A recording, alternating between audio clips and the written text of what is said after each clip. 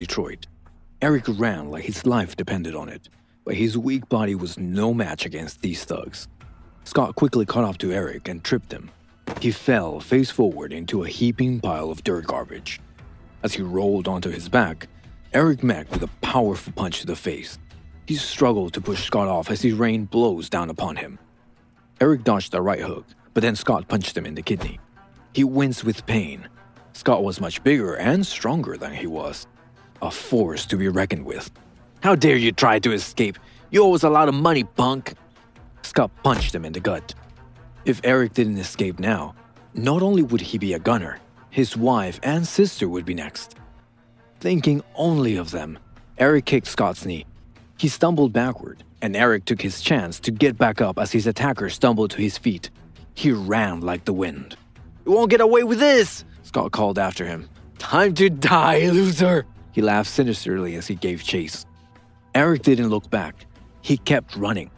He turned right and then left, trying to lose them through the twisted alleyways. He needed to hide, so when Eric saw the ladder of a fire escape on one of the brick buildings nearby, he grabbed the lowest rung. He used every ounce of strength in his weak upper arms to pull himself up. He booked it up several flights of stairs and hoisted himself up onto the roof of the 12-story building. Eric didn't know it, but an old man watched his escape from the shadows. The old man didn't intervene. He only watched and waited. Eric caught his breath and looked over the side of the building. He saw Scott and his buddies running nearby. "Where did he go?" Scott asked out of breath. His cronies shook their head. "I don't know, boss. First one to find him gets $50. Go on, find that bastard now!" Eric backed away from the ledge and listened as the man's footsteps ran away in 3 different directions. They didn't say where he went, so he successfully bought himself a little time.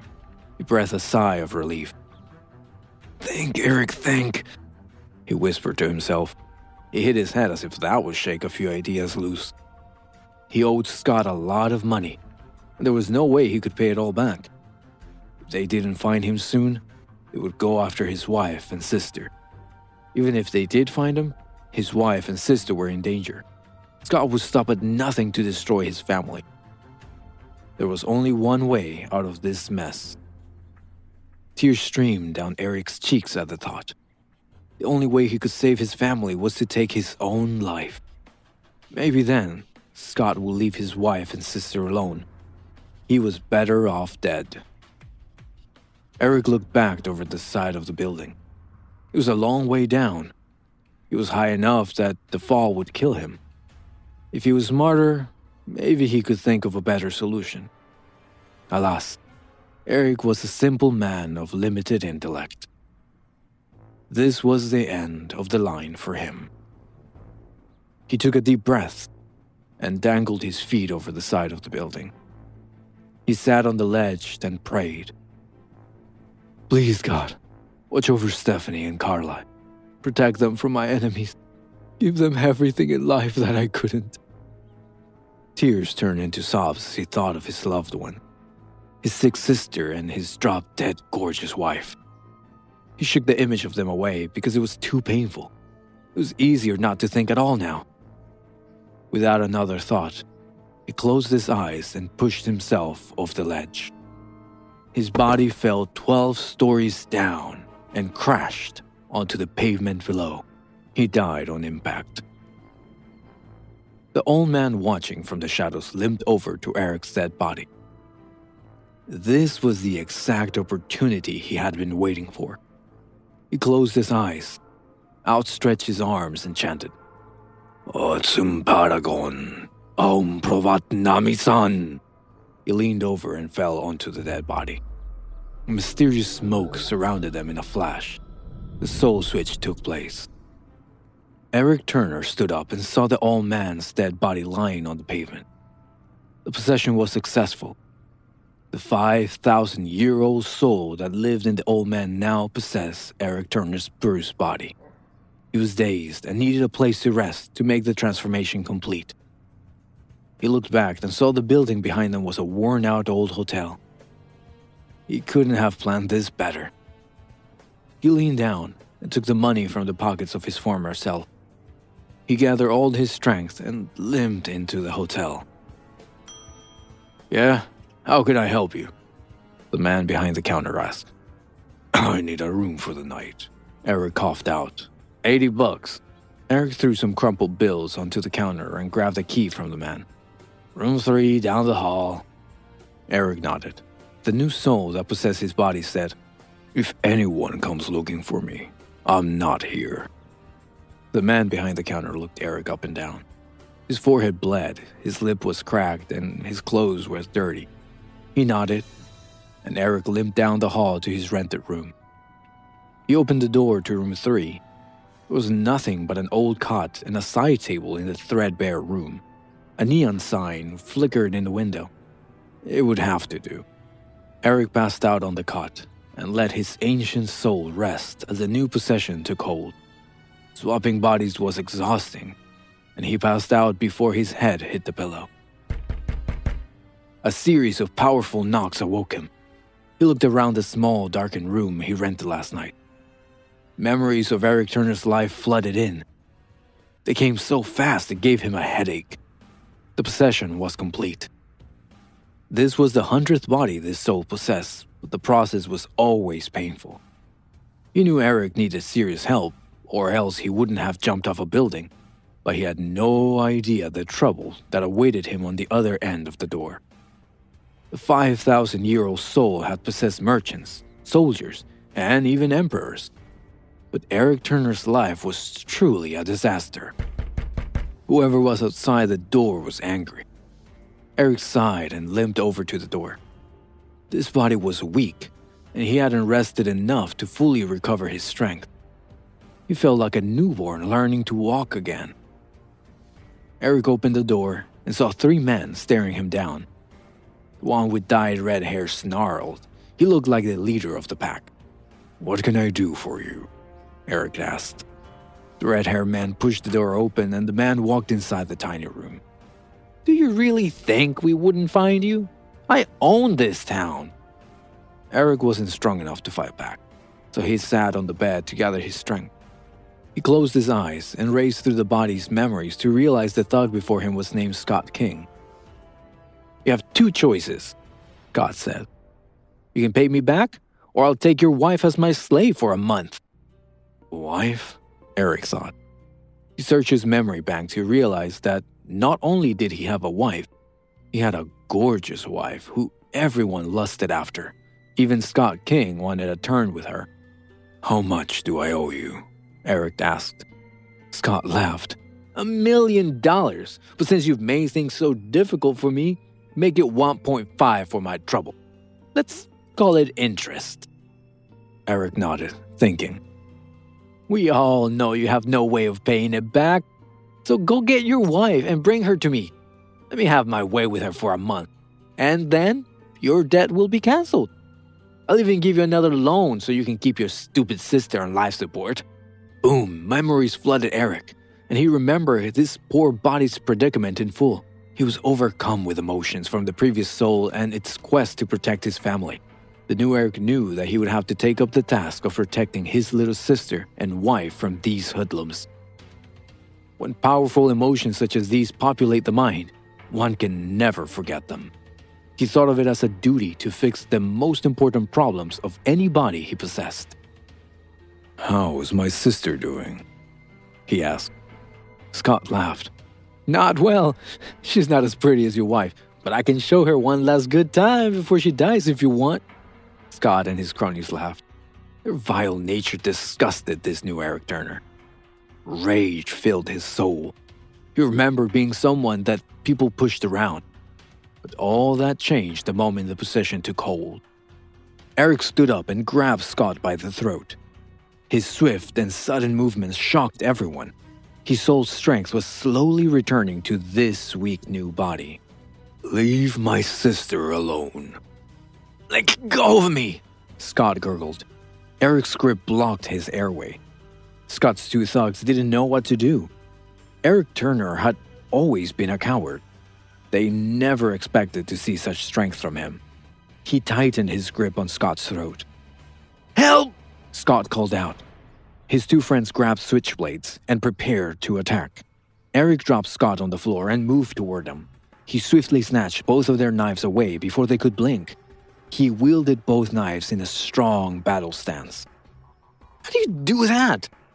Scott asked, still lying on the floor, gripping his neck and catching his breath. Eric moved toward him and slammed his foot in Scott's crotch. He yelled with pain as his face turned as bright as his dyed hair. Eric kept his foot there, poised to inflict more pain in the sensitive area. "I'll kill you all if you mess with me, my sister or my wife. If I owe you money, I will pay back my debt.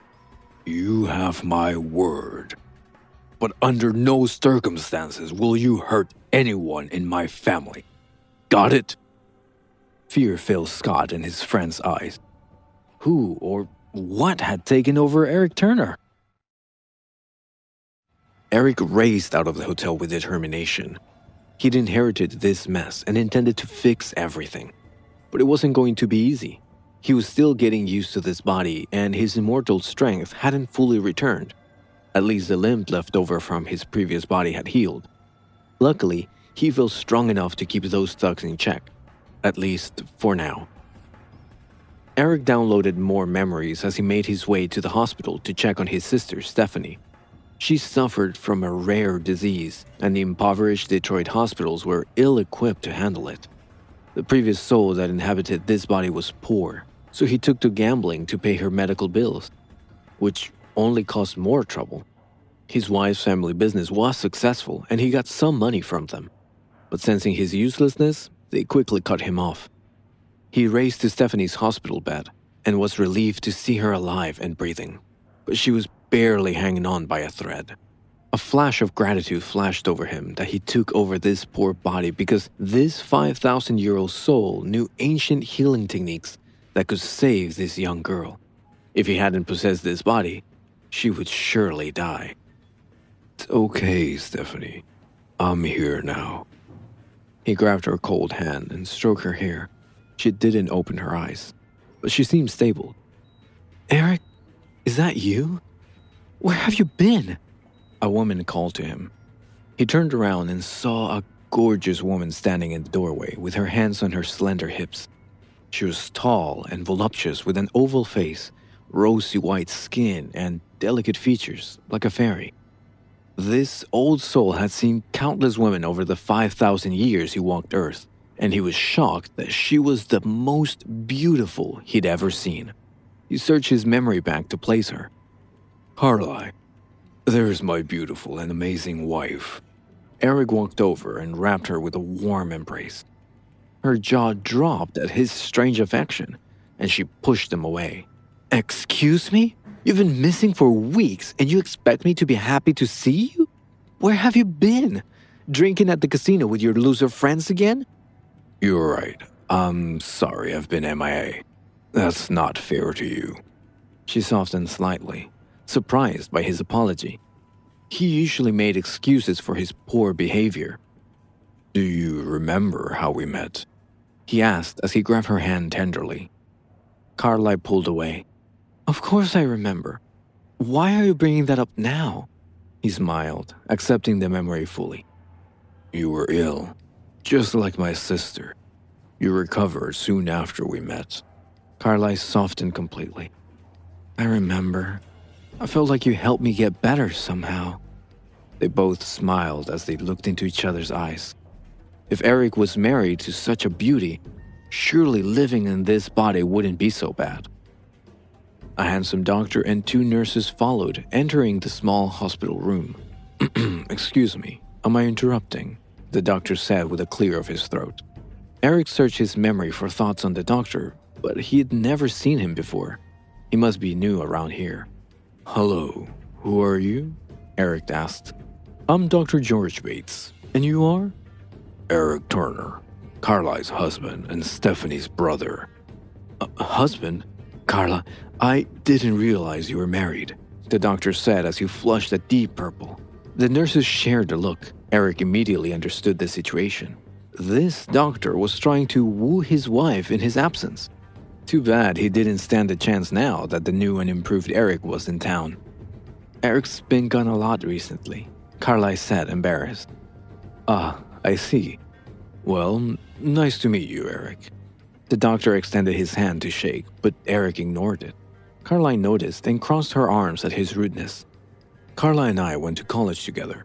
She told me about your sister, and I've come to help, Dr. George Bates explained. Tell me, doctor, can you cure my sister? I'm afraid it's not looking too good, George started to say, but Eric interrupted him. He turned to Carly and said proudly, The reason I've been missing is because I went away to train with an ancient healing master. Ancient healing master? Carly said with surprise. She rolled her eyes. You've gotta be kidding me. The nurses shared more glances. George laughed. With all due respect, Eric, your sister needs real medicine. That's why Carly called me. Leave it to the professionals. So you, being an expert, can cure her then? Eric pushed. That's not exactly what I said. George blushed, surprised at Eric's aggressiveness. After all, his clothes were dirty, his forehead was bruised, and he was nothing special to look at. How did he even score a wife as amazing as Carly? George vowed to steal her away from this arrogant man. Then it's up to me to cure her. Eric knew if he let things continue to unfold, Stephanie would die. He couldn't tell them who he really was, but he knew his ancient healing techniques were far better than anything Dr. George Bates could do for her. What are you talking about, Eric? You sound ridiculous. Clearly, you hit your head recently. I can cure my sister, he said boldly. I've found a cure. And what might that be? George asked with his arms crossed. The nurses and Carly crossed their arms too. The ancient healing technique, similar to...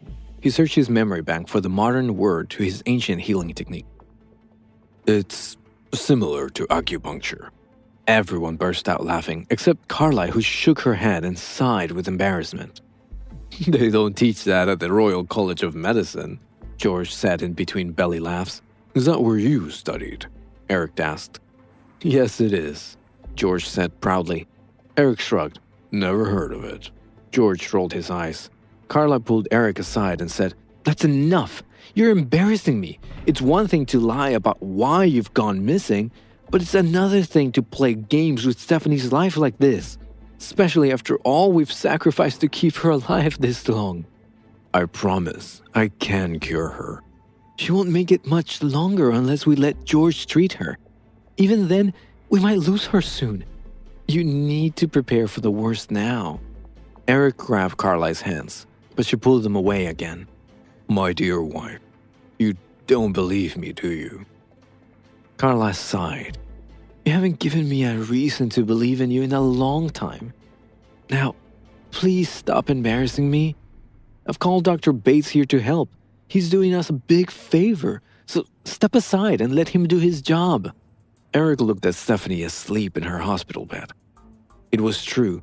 She was near death. Something drastic had to be done soon to save her. This was a matter of life and death. Sorry, Carly. I can't do that.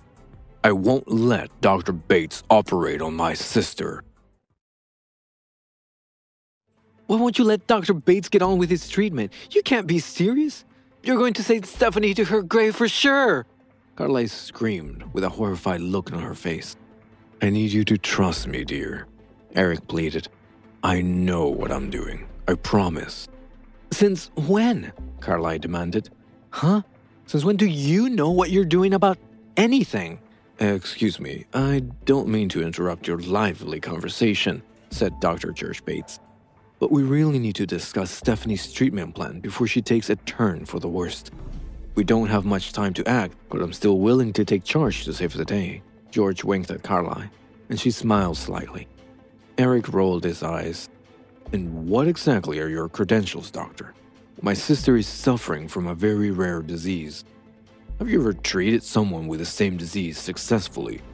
Eric, please, Carly pleaded. Let the doctor do his job. It's all right, Carly. I'm happy to explain that I recently received my doctorate from the prestigious Royal College of Medicine. It's true that your sister's illness is rare. In fact, it's the first and only case in Detroit, and the success rate of the treatment I'm proposing is only 10%. 10%? That's it? Eric scoffed. That's not good enough. She's getting worse by the day, Eric, Carla added. We have to do something. That's right, Carla. And I feel confident that under my care, we'll have at least a 50% chance of saving her, because I've done my research and I'm highly invested in a positive outcome. George smiled, exposing his perfectly white teeth. The nurses smiled, happy to be on his team. That sounds encouraging, Carla added. I think we should get started on the treatment quickly. 50%? That's not good enough either. Eric shook his head. He clutched Stephanie's hand. He was glad he came. Without his ancient expertise, this girl was on her way to heaven. If he was allowed to use his ancient healing techniques, he could guarantee her life with 100% accuracy. Besides, he could tell the doctor was only highly motivated in getting into his wife's pants. Doctor, how can you be so arrogant? Eric asked. Excuse me?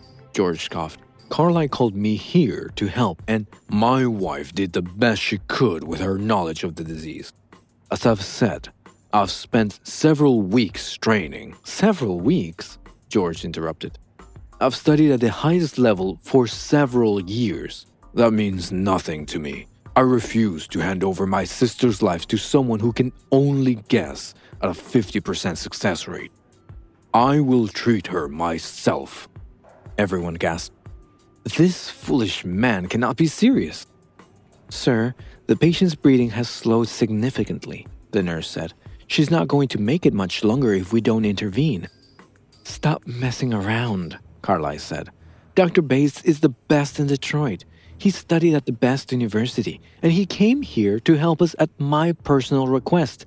Only he can save Stephanie. Step aside and let him do his job. No, I said I will treat her myself. I am more capable than you realize. You seem very confident, Mr. Turner. That must have been some retreat you went to. Was there ayahuasca involved? Because you're acting delusional. I am 100% certain that I can heal my sister. Now please, step aside, you dimwit. Eric, apologize to Dr. Bates at once, Carla demanded. Eric said nothing. She shook his shoulders to knock some sense into him. Are you crazy? Hurry up and apologize before he walks out on us. I'm not crazy. I am the only one that can cure Stephanie from this dreadful disease. The doctor shook his head. Carla and the nurses frowned. Don't look at me like that, Eric snapped. I'll never apologize to someone as arrogant as you, Dr. Know-Nothing. What the hell, Eric? Carla snapped. Why are you insulting him like that? He's here to help. George smiled. It's okay, Carla. His week away searching the internet for voodoo spells has him feeling good about himself. Let's see what he can do. Excellent. I'll need a few tools, Eric said, preparing himself. Eric, please no, Carla whispered. Don't make a fool of yourself. If you keep going on like this, Stephanie will slip away. We've got to act fast. Let George start his treatment already. Tell you what, George added. Let's make a bet. A bet? Eric asked. What are we betting on? We're betting on your sister's life, of course. You said only you can cure her with 100% accuracy. I bet you can't. Carla stepped between the proud man and pleaded with the doctor. I'm sorry for the way my husband is acting, George. I understand if you're upset, but please don't take it out on Stephanie. She doesn't deserve this. Eric stepped in front of Carla and smiled. Are you sure you want to bet with me, doctor? You wouldn't dare. George stared Eric down with cold eyes. Why wouldn't I dare? What do I have to lose? Eric said. That's a good question, doctor. What happens if you lose? George thought. He said with a smile, I'll jump out the window if you can cure her. Eric looked out the window. From the 7th floor, if the doctor didn't die, he would be crippled. Everyone clearly had no faith in him to cure Stephanie. Eric shook his head. I won't make you jump out the window. But if you lose, I just want you to roll around on the ground in the lobby and shout at the top of your lungs that you're a dirty, rotten loser. The idea of embarrassing the doctor excited him more than causing him physical pain. "Stop it, Eric," Carly huffed. "This has gone too far." "Fine, I'll accept that bet. And if you lose?" George asked coldly. "What do I get?" "I won't lose," Eric said confidently. "But if I did, what would you like, Doctor?" George smiled. He looked at Carly and then back at Eric. He couldn't say what he really wanted, which was Carly's hand in marriage. So he made up something else. "If you can't cure your sister, I get to slap you across your stupid face 100 times. 1 time for each percent you felt so foolishly confident. What do you say? Do you accept the bet?" George extended his hand out to shake on the bet to make it official. Eric took the bait and shook the doctor's hand. They were literally betting on whether Stephanie would live or die.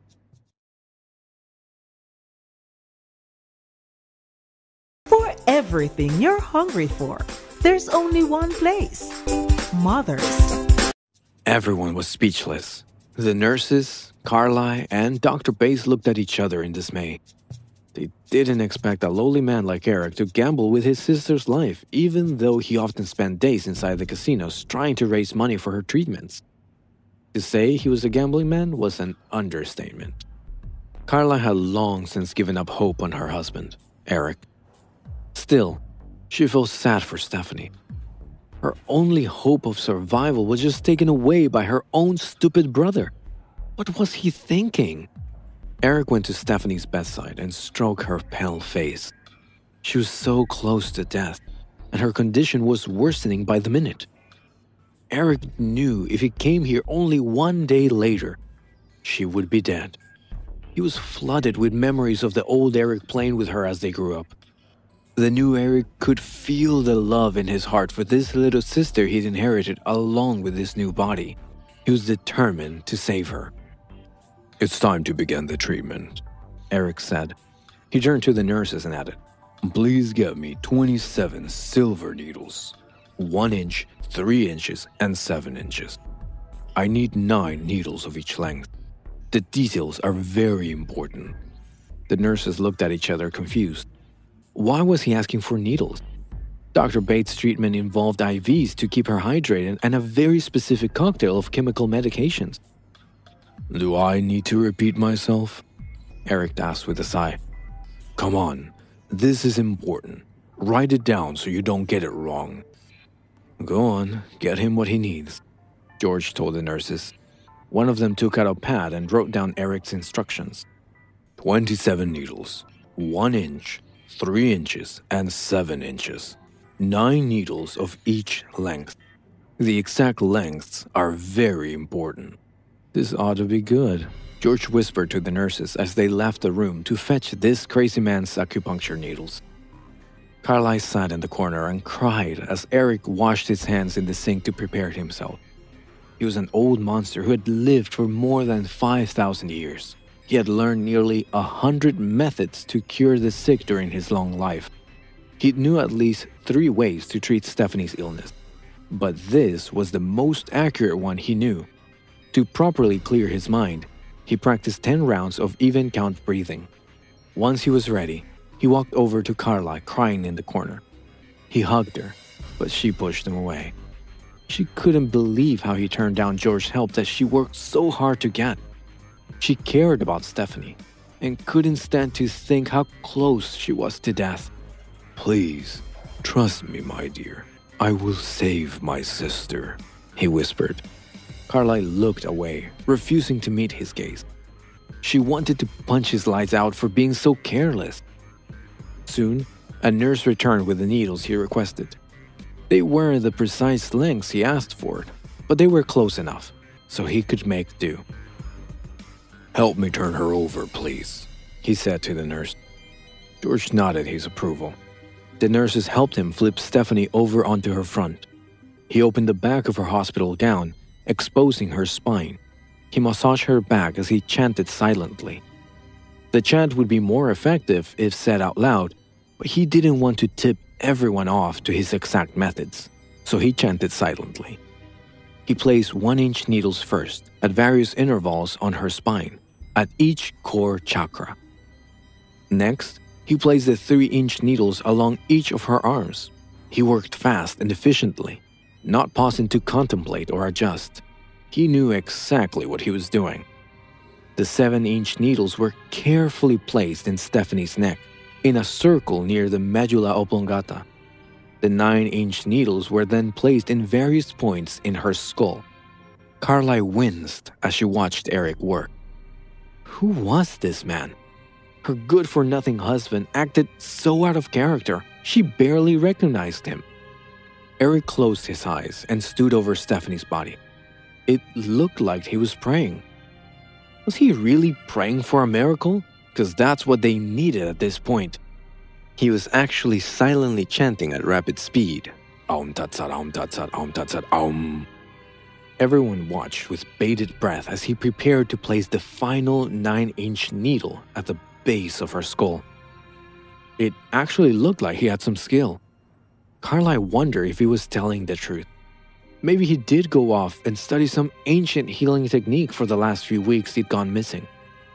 God, I hope so, she thought to herself.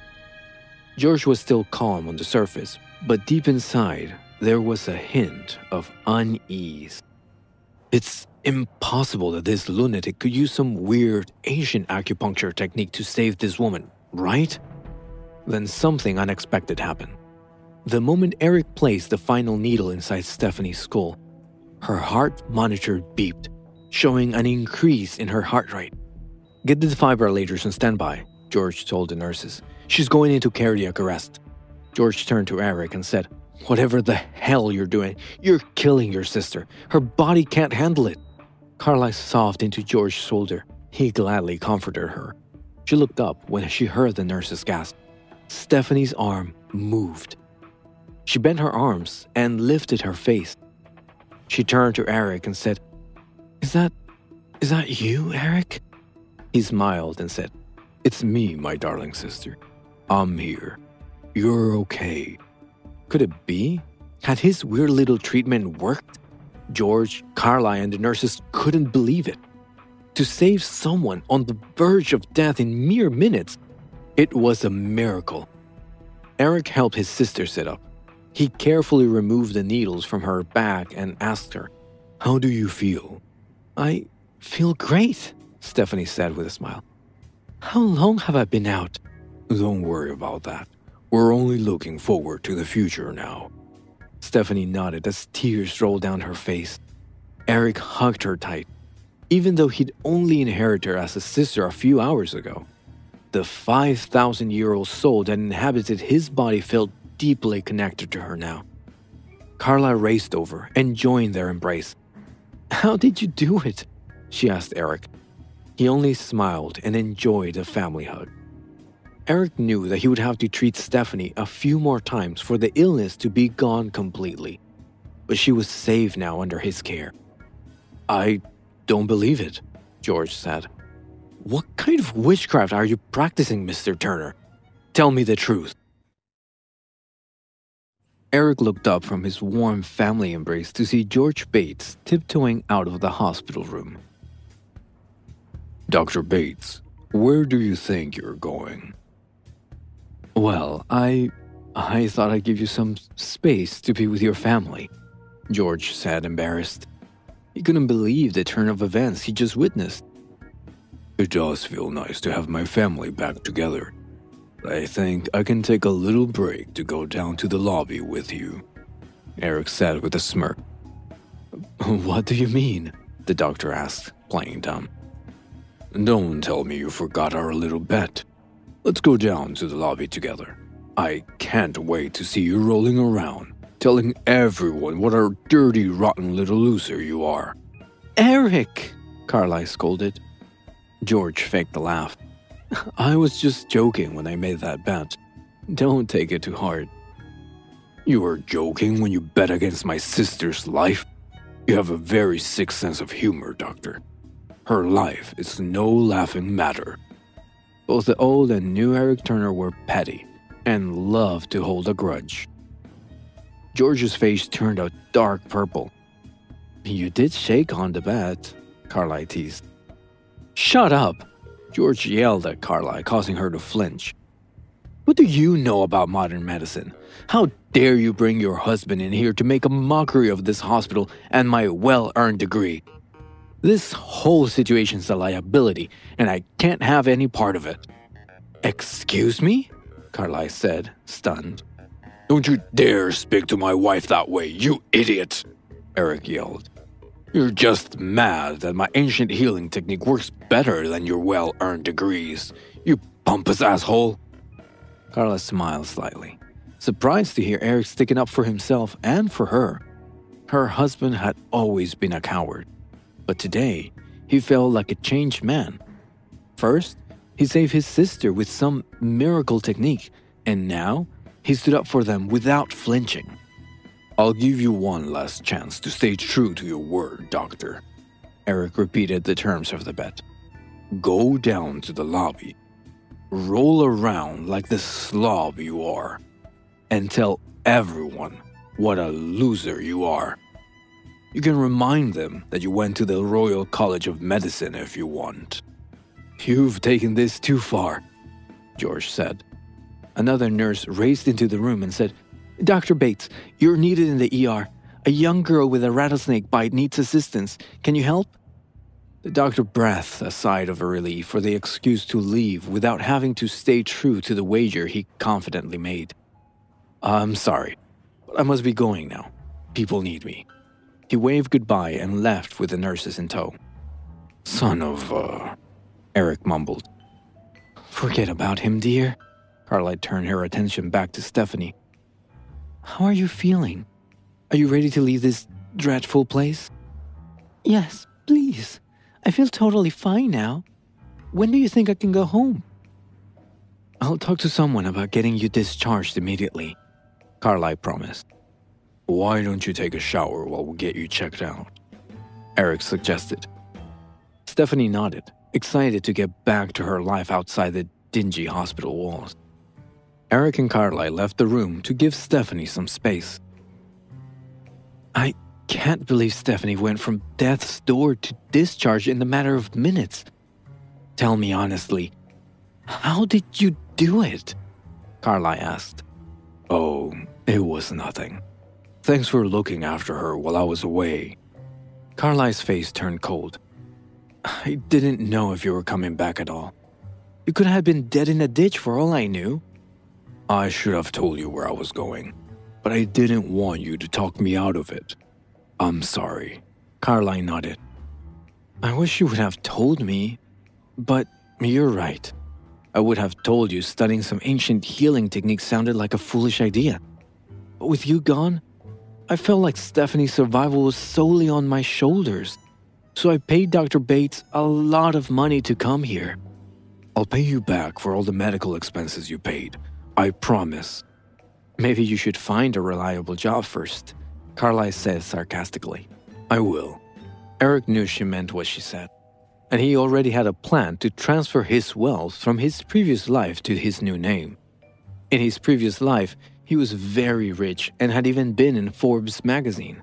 Knowing his days in that old body were numbered, he transferred half of his assets to many of his loyal disciples when he made a will. If he could get 1% of that half, he'd be the wealthiest man in Detroit. "My family thinks you've abandoned me. They already didn't like you, and now?" Eric searched his memory bank for the members of Carly's family. Yup, they thought he was worthless. So he'd have a lot to prove now, especially to his mother-in-law, Poppy Anderson. She was a high-powered persecuting attorney and liked to grill him.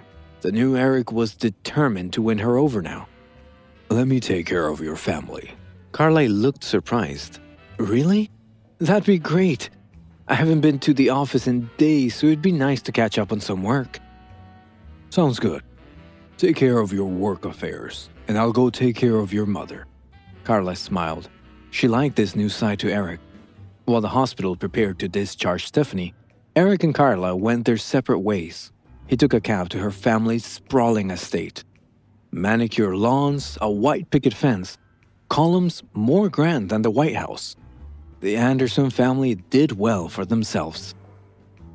Inside the well-appointed living room, a middle-aged woman leisurely sipped a cup of tea on the pleated sofa. Two servants waited on her hand and foot, feeding her grapes and massaging her feet. This was the one and only Poppy Anderson.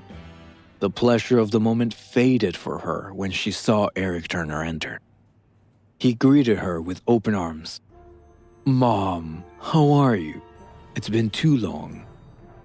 Poppy raised her teacup and leisurely sipped her tea, completely ignoring Eric. He understood why he was getting the cold shoulder, but the new Eric had little patience for arrogance, so he turned to leave. "So you still consider me your mother?" she asked. He turned back around to re-engage. Although Lynn Poppy's tone was calm, her two servants shivered and looked at Eric with sympathy. After serving Poppy for so many years, they knew the calmer she was on the surface, the angrier she was. "Mom, there was a very important reason for my recent absence," Eric started to explain. "What's the matter with you? You lazy good-for-nothing jerk." "With all due respect," he said, but she cut him off. "Get a job, you freeloader. And no, gambling while drunk doesn't count." What could he say? His former self was indeed like that. How could he convince her that he was a changed man? "I'll pay you back all the money I owe you right away." Poppy laughed. "You'll pay us back? Has hell frozen over?" "You'll see, my dearest mother-in-law. I will pay you back soon." Poppy continued to ridicule Eric. "Soon, huh? Yeah, right. Tomorrow never comes with people like you. Save your promises for the slot machines down at the casino." "I understand why you say that, but I am a changed man," Eric promised. Poppy laughed so hard she almost cried.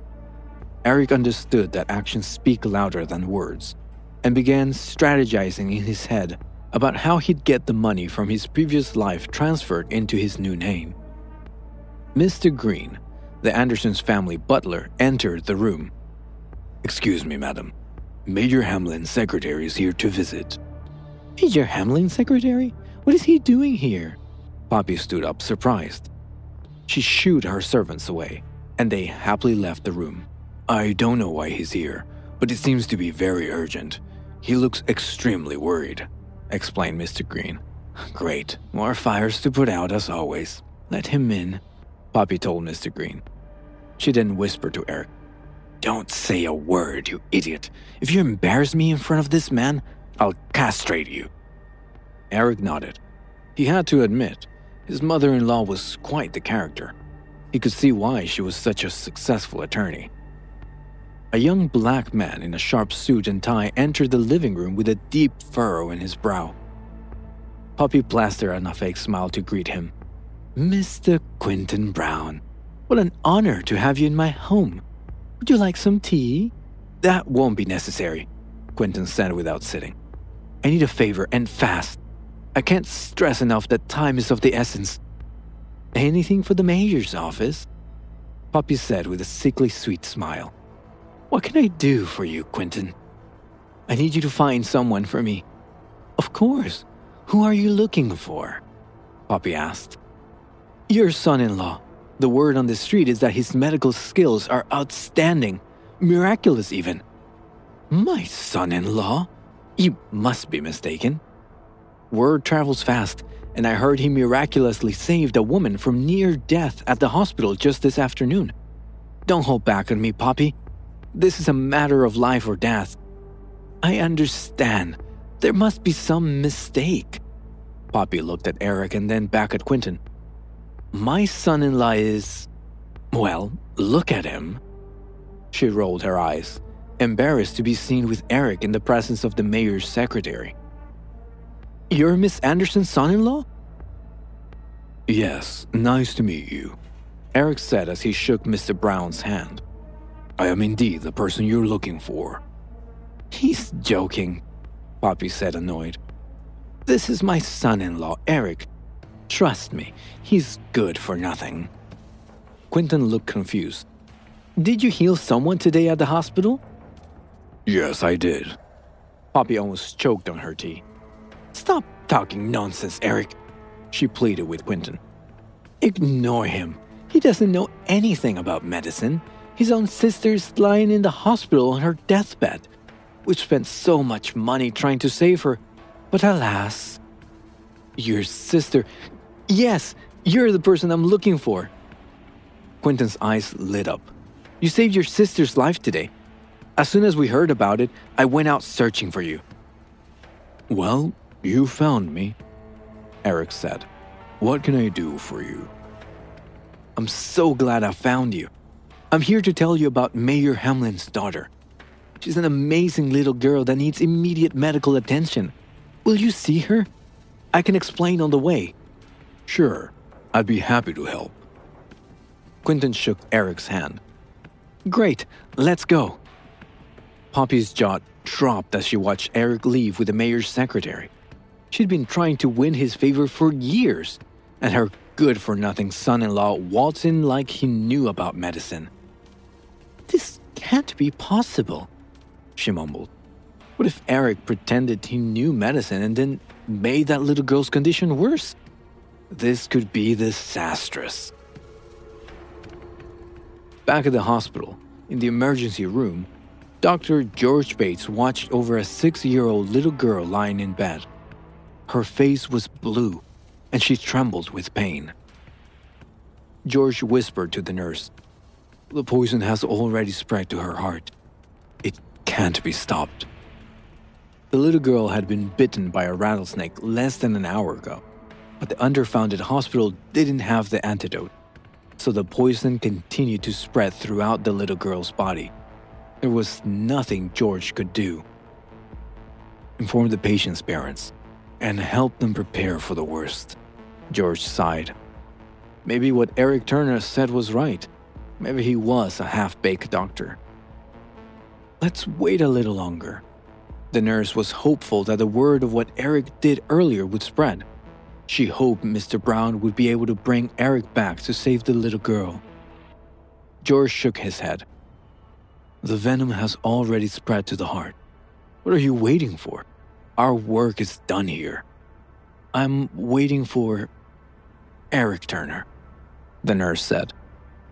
Waiting for that snake oil salesman? Huh. Do you really think of him as a god or something? George couldn't believe it. The nurse pushed. You have to admit that he has some sort of ability. Yes, but when the venom spreads to the heart, even if God himself were to come, it would be useless. George snorted and left in a huff. Not only did he refuse to be showed up by that weirdo twice in one day, he also didn't believe it was possible to save the little girl. In the emergency waiting room, a middle-aged man and woman paced back and forth anxiously. When they saw Dr. Bates come out, they hurriedly went to greet him. Doctor, how is our baby girl doing? Please tell us the good news. I'm sorry. We've done our best, George said matter-of-factly. He didn't realize the father was Mayor Lee Hamlin, a prominent Detroit politician, second in command. If he had known, he would have handled the situation much more delicately. Upon hearing the awful news, Mrs. Hamlin fell limply to the ground, weeping silently. Was her baby girl really dying of a snakebite? Just then, Quentin Brown appeared with Eric in tow. George's face fell when he saw Eric again. He couldn't shake this guy. Eric walked past George without a word or gesture. All he cared about was the little girl. Quentin introduced Eric to Lee Hamlin. Sir, I found the man we heard about. He's willing to treat her. Sounds like you're too late, Lee said with a sigh. The doctor just told us there's nothing we can do. That's right, George confirmed. The venom has spread to her heart.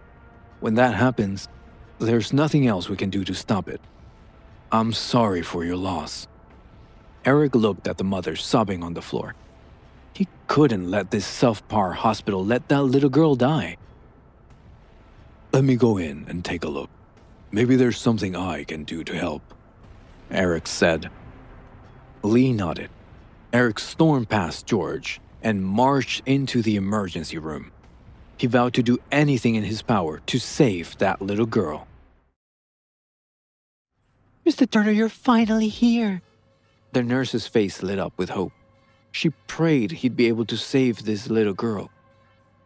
Eric put his finger on the girl's wrist to check her pulse.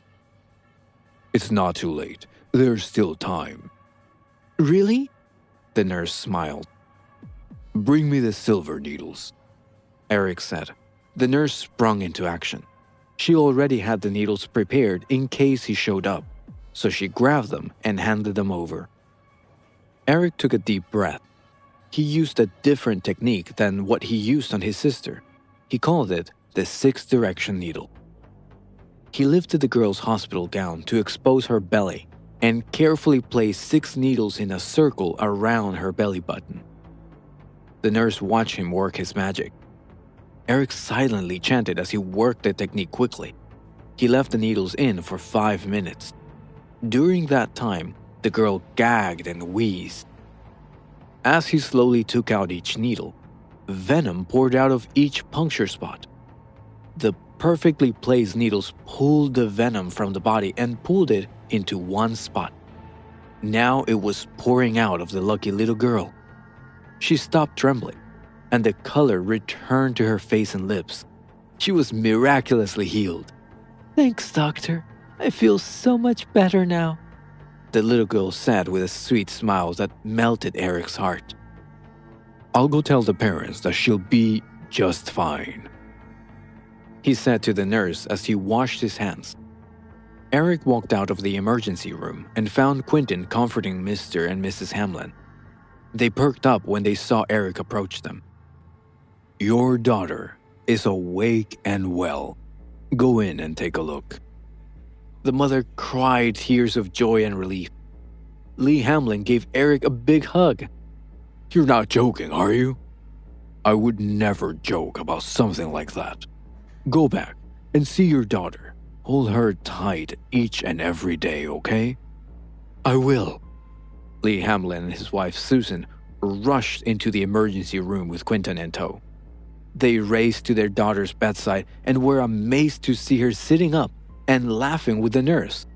They couldn't believe it. Eric really did save her life. It was a miracle. They hugged their little girl tight and rejoiced in the moment. Where's Dr. Bates? Lee Hamlin asked the nurse. How dare he condemn my little girl to death like that? He scared us unnecessarily. I'm sorry for the misunderstanding, sir. Typically, the doctor would have been right. If it weren't for Mr. Turner, she would be dead. The mayor nodded. Quentin, go get Eric Turner so I can properly thank him. Quentin smiled and ran to the waiting room to grab Eric, but he was nowhere to be found. He didn't stay for the gratitude or even payment. Anyone else would want the glory of performing such a miracle. Quentin ran back to Mayor Hamlin and said, Sir, Eric Turner is gone. Gone? Lee Hamlin said, stunned. Why did he leave? He doesn't like praise or what? I've never met a man like that in my life. Quentin couldn't believe it either. Everyone wanted to carry favor with the mayor, but didn't know how. And this man had the perfect opportunity to ask for anything he wanted, but he didn't take it. What an amazing man to have on your side. I'd like to get to know him better. Lee laughed heartily. Definitely, Quentin agreed. What about Dr. Bates? Susan asked her husband. He was ready to let our daughter die. We can't let him get away with such negligence. The mayor agreed. Quentin, call Chief Smith from the Health Bureau. Tell him that I want Dr. George Bates out of the Detroit City medical system. He'll never practice medicine in this town again. Quentin nodded. I'm on it. Eric took a cab home to the Anderson family estate where he lived. Today's 2 healing sessions had consumed a lot of his physical strength, and even with his tough personality, he still couldn't bear it. So after a quick shower, he fell deep asleep. Memories of his past life swirled into moments from Eric Turner's life. His soul merged even deeper with this new body. Early the next morning, he was awakened by a kick. "What time did you come back last night?" Carly's face was cold as she looked at Eric, who was still in a daze. "It's so early in the morning. What's the matter, dear?" Eric ruffled his messy hair. What the hell was Carly so upset about? "Who told you could sleep in my bed?" "You're my wife. If I don't get in your bed, should I go to some other woman's bed?" He searched his memory bank and realized his former self never slept with his wife. But when he got back, he was so tired he forgot about this matter. "In the future, you're not allowed to enter my room without my permission. Now, please, get out." Although Eric's performance at the hospital yesterday had indeed exceeded Carly's expectations, their relationship still needed a lot of work. She wasn't ready to share her bed with him. Okay. I'll go out." Eric got out of bed, put on his slippers, and stumbled down the hall to his own bedroom. He hadn't even been lying down for an hour when Carly came in again to wake him up. "Get up, I'm hungry. Go buy some groceries and make me some breakfast," Carly demanded. Eric sighed and got out of bed. "Anything for you, my dear." He'd have to work on this unique marriage of his. But for now, he'd do as he was told so he didn't ruffle too many feathers. His transition to this body was complete, but he didn't want anyone suspecting anything about his new personality. After washing up, Eric rode his electric bike to the farmer's market. He often did the grocery shopping, so everyone at the market knew him and greeted him enthusiastically. He replied with a smile as he recalled each vendor from his memory bank. His old soul had lived for 5,000 years, but it was his first time buying groceries. He somehow always had other people do it for him. The experience was humbling for him. After he had everything he needed to make breakfast, Eric got on his electric bike and drove back to the Andersons' family estate. Although it was still early in the morning, the house was bustling with noise and excitement. A brand new bright red Lamborghini was parked outside with 999 roses inside. It was truly a sight to be seen. Clearly, someone was there to make a grand romantic gesture, possibly even to propose marriage. Who was this lavish show of affection for?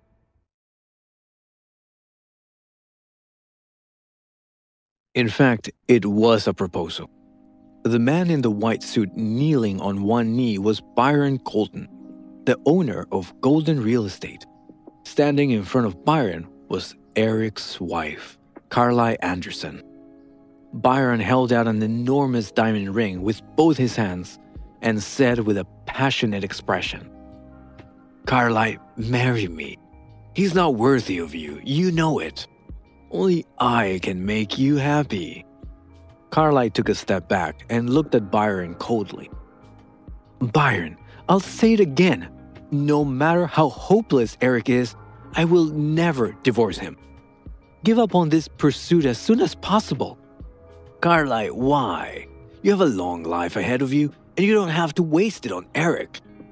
Ask yourself, did he ever give you joy when you were with him?" Byron sighed. He really did like Carly. Otherwise, with his position as a chairman, why would he pursue a married woman? Byron's words reached Carly's heart. Indeed, during the 1 year she had been with Eric, she had rarely smiled, and the entire Anderson family had received a lot of criticism because of him. Seeing that Carly was moved, Byron continued to implore her. "Carly, if you weren't thinking of yourself, you should at least be thinking of your aunt and uncle. They deserve to have peace since they have raised you. But because Eric is not good enough, they are humiliated wherever they go.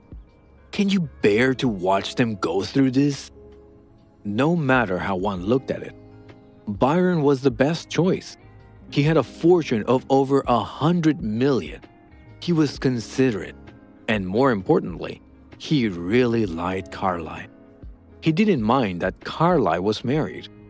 Compared to Byron, Eric was like a fly on the wall, totally insignificant. Carly felt the urge to agree for her family's sake. "Carly, it's just a farce between you and Eric. You and I are the perfect match." Byron then pointed to the big red Ferrari behind him. "Carly, do you see that Ferrari behind us? I brought that here for you. As long as you agree to marry me, I'll have my father arrange 3 villas in the Imperial View Estate as gifts for your uncle and aunt." 3 villas in the Imperial View Estate? Hearing this, Poppy Anderson's eyes widened. Detroit's Imperial View Estate was the best high-end residential estate. Any random villa there would have a value of more than 10 million. Byron was really trying. Poppy's heart was not the only one moved. Many people of the residential area who came to watch the show were filled with envy. They had never witnessed such a scene. In order to marry a woman, this man used a Ferrari as a deposit and gave away 3 villas as gifts. At this moment, Eric slowly approached on his electric bike. From far away, Eric could see the crowd surrounding his house. When he got close enough to hear the words, Eric's face turned dark. Is Carly in her right mind? Compared to an impressive person like Byron, Eric is just a nobody. No, Eric is even less than a nobody. Yeah, 1 Ferrari and 3 villas. If I were Carly, I would marry Byron today. 2 heavily made-up women discussed in an unrestrained manner, completely unaware that their gossip was actually directed at the person standing behind them. Eric was very angry. In just the little time that he went away to run an errand, there were suitors coming to his house. They wanted to disgrace him and steal his wife. But did they really think that Eric was a softie, that they could treat him however they wanted to? Maybe the old version of Eric was, but not anymore. "Watch out, let me through," Eric said impatiently. The crowd cleared a path. Eric mounted his electric bike. He fiercely twisted the accelerator and it shot toward Byron like an arrow leaving the bow. Byron, who was still half kneeling in front of Carly, had no idea that Eric had already arrived behind him. "Carly." Byron wanted to say more, but he felt something was wrong. Eric rode his electric bike over the roses, directly charging toward Byron without hesitation. Byron turned around. When he saw Eric's electric bike charging at him like a crazy horse, Byron was scared out of his wits and quickly took a step to the left. Eric sneered. Holding the bike's handle, he fiercely squeezed the brake and made a cool tail flick in front of everyone. Byron was hit by the tail of Eric's electric bike and was flung away like a rubber ball. He was confused by the collision and felt like his body was about to fall apart. "Eric, you stupid!" Byron tried to curse, but Eric was already in front of him. The next second, Byron felt his neck tighten and was grabbed by the collar by Eric, who lifted him up like a feather. "Jerk, you have some nerve trying to take advantage of my wife." He really didn't expect Byron to be this arrogant. Before he and Carly even divorced, he dared come to his house and propose to her. He was so disrespectful. Looking at Eric's extremely stern eyes, Byron couldn't help but shiver. How could this good-for-nothing have such a terrifying gaze? Byron's tone couldn't help but soften. "Eric, I really like Carly. I want to compete fairly with you." "Damn you." Eric couldn't help but curse. Was this guy crazy? Carly has only been married for a year, and now he was talking about some kind of competition? If you have something to say, then say it. Don't curse. "Curse?" Eric sneered. "Not only will I curse at you today, I will also beat the crap out of you. Eric kicked Byron to the ground. He hit me! He's beating me up! Someone, come quickly! Byron panicked. He had not brought any bodyguards with him today, and he was all about talking. His fighting skills were not even comparable to a kid's. He didn't even dare to think about fighting with Eric. Go ahead, scream all you want. No one will come to save you. Eric chuckled, rolled up his sleeves, and punched Byron. Byron howled miserably as he hid behind Poppy. Auntie, save me. Poppy was shocked. Just a moment ago, she thought Byron to be a candidate for a son-in-law. But in the blink of an eye, Byron's behavior was disappointing her greatly. Eric, what do you think you're doing? If you hurt Byron, you're dead for sure. You're so impulsive. I don't care if you die, but don't implicate us. Poppy protected Byron. Thanks for listening.